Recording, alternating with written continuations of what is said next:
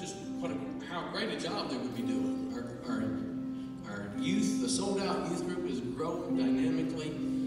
Every week, Pastor Jeremy sends me his message that he is preaching. I didn't ask him to do that. He just does that. And I can tell you they are receiving a steady diet of the Word and of God. And the Lord is blessing our youth.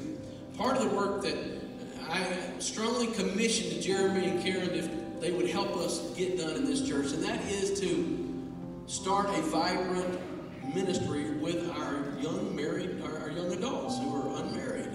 That we would help close the back door and keep these vital young adults in our church doing work, finding their place in ministry, finding their connection. Listen, our church, we have a wide variety and cross-generational, beautiful fellowship. And we want these young adults to know their place of service. And wow, you guys have done a fantastic job on helping us shut the back door, bringing this student ministry into GAP, graduates and professionals. And they meet every Monday night just about at their house. They have a Sunday school class. They're so involved in so many points of service in our church. But I asked Jeremy to join me on stage today to tell us about some new opportunities for the future. So, there's new opportunities for the future. We love being here. And we love working with Sold Out, and we love working with the GAP students. But God ordains the steps of the righteous, and He delights in their path. It is time to hand GAP off to somebody that has more time than Karen and I can put together in a week. And so, it's not a bad thing. It is growth. Handing it over doesn't mean somebody did something wrong and something wasn't going right. It means that God ordains the steps of the righteous. And our church is growing, these ministries are growing, and it takes a village to raise people. And God has brought people into our body that have the ability and the desire to do that. And it is a great thing. And it is some of these young adults have had me through middle school, high school, they're ready to hear somebody else's opinion. They need to hear that. And it's growth, it's good, it's positive, it's nothing other than that. There's no hidden thing behind this other than God is moving and He's bringing the right people at the right time to do the right things. And Pastor can tell you who they are because, I already know who they are. But it is exciting what God's doing. And when He's doing what He does, eternity's changed. And we are in the eternity business. We're in the kingdom building business. And this is that opportunity to keep growing that. Be encouraged when you see young people in your church.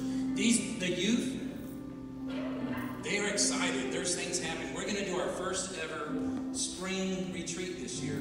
And we haven't done one before. But we're going to do it. We're going to have worship. We're going to do it on a campsite so they can't get away. And it's going to be fun. But we're excited about what God's doing. And we want you to be excited about what God's doing.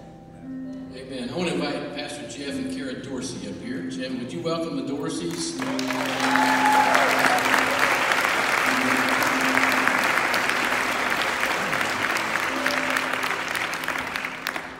This couple is no strangers to you at this point. Jeff and Kara are both ordained ministers in the Church of God.